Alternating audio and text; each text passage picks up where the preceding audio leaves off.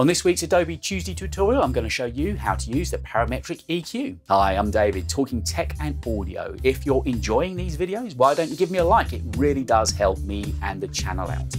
So this week on our Tuesday tutorial, I'm showing you how to use EQ, and in particular, the Parametric EQ in Adobe Audition. If you're working on podcasts using any kind of voice talent, it's terribly important you learn how to EQ to pull out the best elements of any of the voices that you're using. There are various different ways you can EQ in Audition, but Parametric is my favorite, and I'm going to show you all about it this week. Before I show you how to use Parametric EQ, just to let you know, you can either use it in the waveform editor, as we have here, or if you're in multitrack, you can certainly use it there too, and it would just be into Filter and EQ and pick up the Parametric Equalizer there. I'm going to work in the waveform view for this video. There are two ways you can open it. You can go to Effects, pick out there from Filter, EQ and Parametric, or of course you can go into the Effects rack, which is what I tend to do normally, and pick up Parametric EQ there. If I just reset it, and let's have a look. Well, first of all, you have got a number of presets there, which are always useful, some of which are quite good if you want to use those. This is a gain, which literally does what you'd expect it to do. It makes things quieter or louder. At the bottom, the cue width here, you can either look at the cue width, which is really important, one of the big benefits of the Parametric EQ, as you'll see shortly. I tend to leave it set the cue width, but if you want to work in a hertz range, you can do that too. Ultra quiet, don't have any reason to use that. It's quite processor heavy, but it's there if you want to use it. And the decibel range you're working in on this scale here, you can have set to either 96 decibels, or I prefer to tend to work in the 30 decibel range. Let me just put my headphones on so I can hear the audio. If we come in here now, hi, I'm David from Talking Tech and Audio. We can set a shelf at either end, and to enable a shelf, you would simply click on here and then decide where you want it to begin to work and raise the decibels. You can change the shape of the shelf as well, so you've got a very subtle shelf or a slightly more aggressive shelf, depending on what your need is.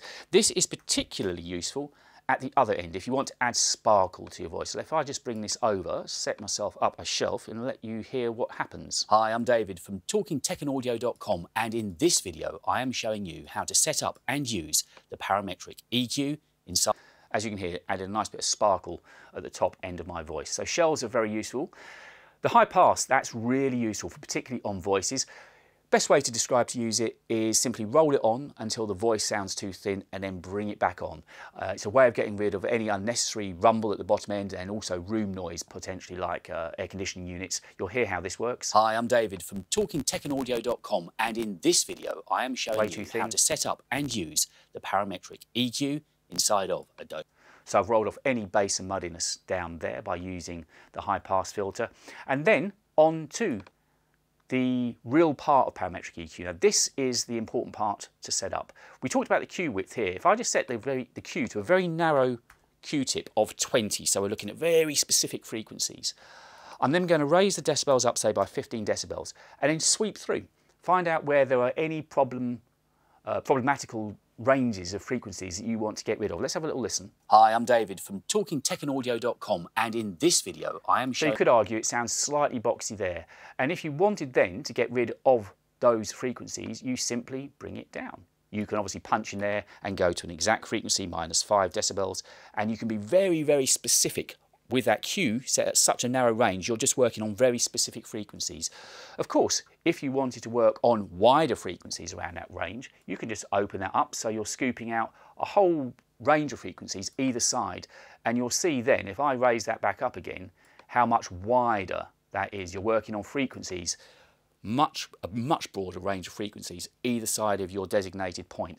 Depends which way you need to work. I tend to leave it fairly narrow because I'm going to work on very specific frequencies, so then you would find a frequency that you think is a little boxy, not sounding too good, and just knock those frequencies out. And that is simply what you do throughout the whole range. And don't forget, you could even use the Parametric EQ as a de-esser. Let's say you know that your sibilance is around about 6,500 hertz, so you'd have the range set there. I'd set the cue to, and very much on de-essing, you'd want it as a narrow, not necessarily as narrow as 20, but you'd find the areas of sibilance. And so if we just take this up. Hi, I'm David from talkingtechandaudio.com, and in this video I am showing you how to set up and use, broadly speaking, it looks like my sibilance is around about there, and you could then decide that you want to reduce your sibilance by using the Parametric EQ. It's the best way I found of setting EQ on a voice by far in Adobe Audition. There are other methods of doing it as well. There's various other equalizers in Audition, but this parametric EQ is by far the best and the most accurate. You can obviously save these as presets, so if you particularly like the settings you've made here, you could save that setting, give it a name of any kind, OK that, and then the settings you've got here would be saved so you could come back and use any time in the future. But that is how you use parametric EQ in Adobe Audition. Don't forget to like, comment and subscribe, and most importantly, let me know how you're using parametric EQ in your projects. If you've enjoyed this video, stick around. At the end, I'm going to leave a link where you can learn how to use auto ducking in the Essential Sound panel. Thank you ever so much for joining me this week, and I will catch you on the next one.